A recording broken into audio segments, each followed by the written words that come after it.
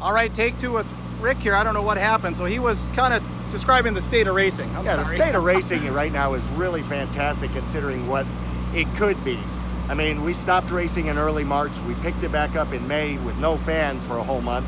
June started to get better, and by July we're in full swing. Obviously, there's places you can't go because it's just not, they're not allowing it, so we respect that. But the places that are taking us on, hats off to them, because so many local entities rely on that. Everything from gas stations to fast food to convenience stores to hotels.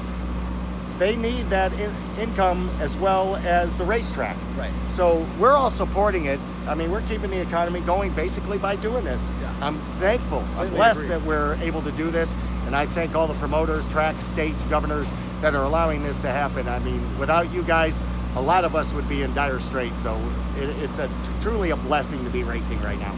Yeah, and I agree with you 100%. It's just, you are keeping the economy going. It's like, you're one of the driving forces. So look at all the people that, that descended here. So yeah, exactly. The fans is what makes the show. If we didn't have fans, you and I wouldn't be talking right now. So my hat definitely goes off to the fans because they work hard.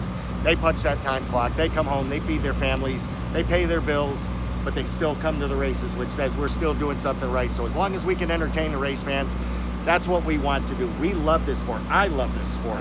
I've been doing it now for 45 years. It's my 42nd year behind the mic. I hope for 8 more.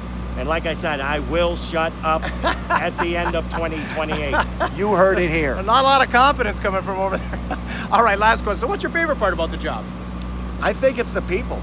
I mean, the racing speaks for itself. The guys put it out all on the line with everything they have every night, from the mini stock all the way up to the super late model. They're all the same. They're all racers. This is what they do.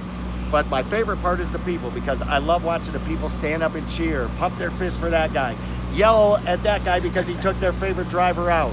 The people in the pits are all cool. They're looking at the race cars in awe. The drivers are all proud and the crews are proud of what they have.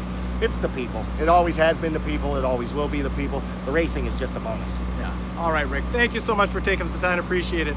And good luck in the next 8 years. And by the way, I'm from Michigan. Go Blue.